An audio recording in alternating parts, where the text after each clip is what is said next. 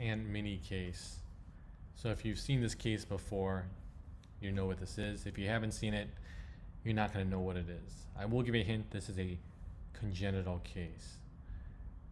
So I'll just scroll through it once on the coronal reformations.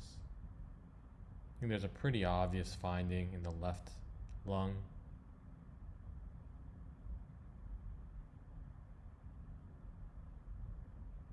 I mean, it's so obvious that I might as well zoom up on it so you can have a better look at what's going on there.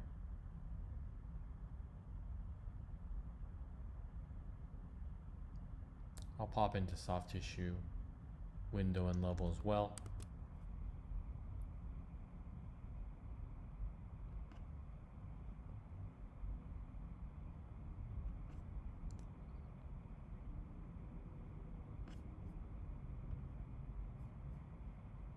Density here. Make sure my measurements are right.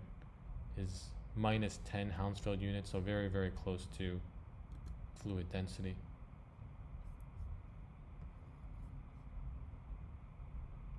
Here it is in the axial plane.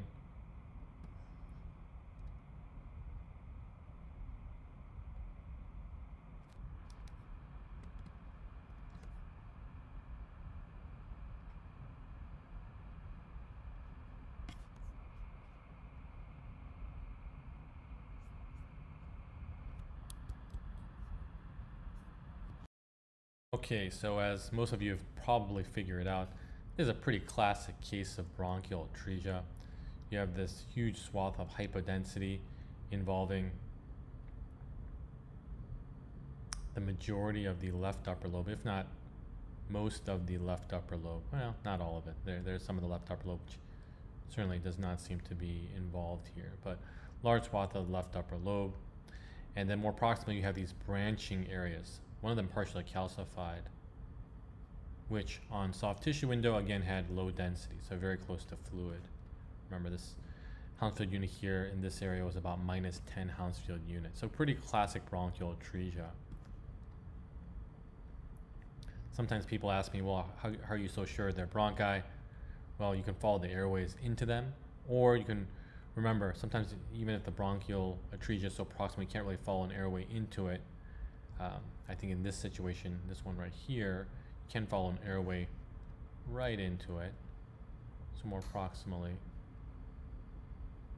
there's a little airway that goes right into it, right in there. And then you get this branching, peripherally calcified lesion, which represents an area of bronchial dilation with internal mucus plugging.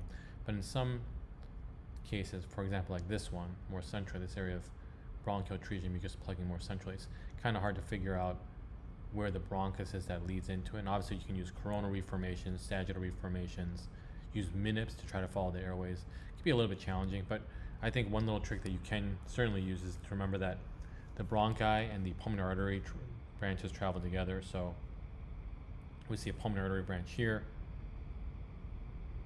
going right into this area of branching morphology. And so, and it looks like, you know, even without contrast, that vessel looks to be a little bit eccentric to this area of actual branching abnormality, right? So here, following it centrally, here's that pulmonary artery branch. And then you get this little bump there. So it looks like this branching doesn't come from the center of this pulmonary artery branch.